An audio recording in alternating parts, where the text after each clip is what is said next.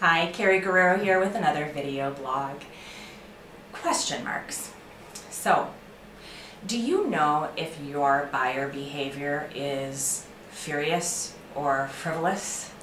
There actually are two different main styles of behavior when it comes to buying. That furious behavior is the buyer who researches absolutely everything, compiles all sorts of information about what it is they're going to buy, and oftentimes even to the chagrin of their families or partners. And then there's the other frivolous buyer who makes every decision based emotionally on how they feel about the people that they're working with. Do you fit into one of those two categories? Most of us can look at different buying circumstances throughout our lives and relate to both of them, quite frankly, but we're predispositioned one way or the other.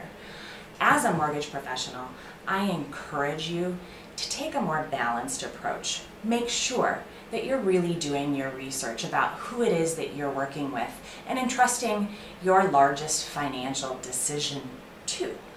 You want to make sure that you ask the right questions. Please reference my blog. I've bullet pointed out some questions you should ask about the professional that you are selecting to help you with this financial decision.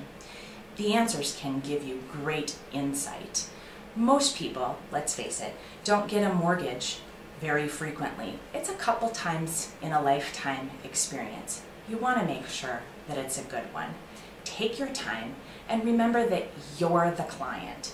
Don't be frivolous and end up furious.